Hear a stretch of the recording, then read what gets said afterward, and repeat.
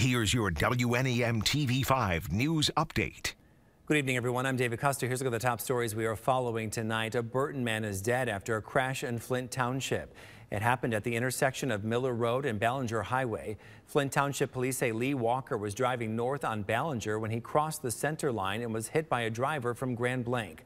Walker died at a hospital. The other driver is okay. The crash investigation kept Ballinger Highway closed for hours. If you witnessed the crash, Flint Township police want to hear from you. Michigan State Police troopers honoring fallen trooper Joel Popp by ticketing drivers. Operation Guardian Angel was conducted Saturday around Metro Detroit. It focused on offenses that caused the most crashes there, including failing to move over for emergency vehicles. The operation was carried out in honor of Popp, who was hit and killed by a car nearly 2 weeks ago as he was conducting a traffic stop along I-75 in Birch Run. A local school district bolstering efforts to keep your kids safe in Saginaw County. Hemlock Public School District, in collaboration with Richland Township, will hire a school resource officer. The superintendent says the officer will be on campus every day while class is in session. They will also hold educational sessions on topics such as drug and alcohol awareness, they will lead emergency drills, and much more. The school resource officer will begin later this month.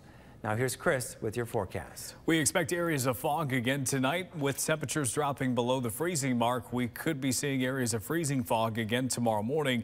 Currently no advisories as of 6:30. We expect it to be a little bit more patchy tonight, but still it is a situation we will monitor through the evening and also into the overnight. Your first alert pinpoint Doppler radar looks dry from any showers at the moment. There has been a little mist here and there throughout the day, but certainly nothing extreme. We do expect chances for rain to eventually return going into Thursday, Friday, and Saturday. A few of those chances will go into Sunday and Monday as well.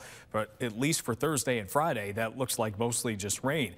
Now, we do expect clouds to gradually expand off to the west as we head through tonight, and then we'll likely start under cloudy skies tomorrow. But with winds turning more southerly through the day, we should break back into sun for the afternoon. Temperatures likely around the 40s tomorrow afternoon. Areas a little bit further to the east could still be stuck in the 30s.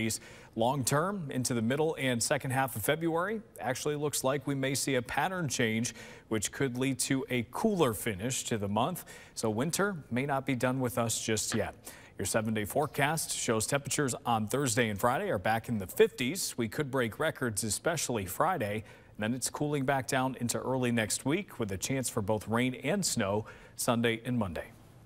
Remember to tune into WNEM TV5 on air and online 24/7 for the latest news, weather, and information.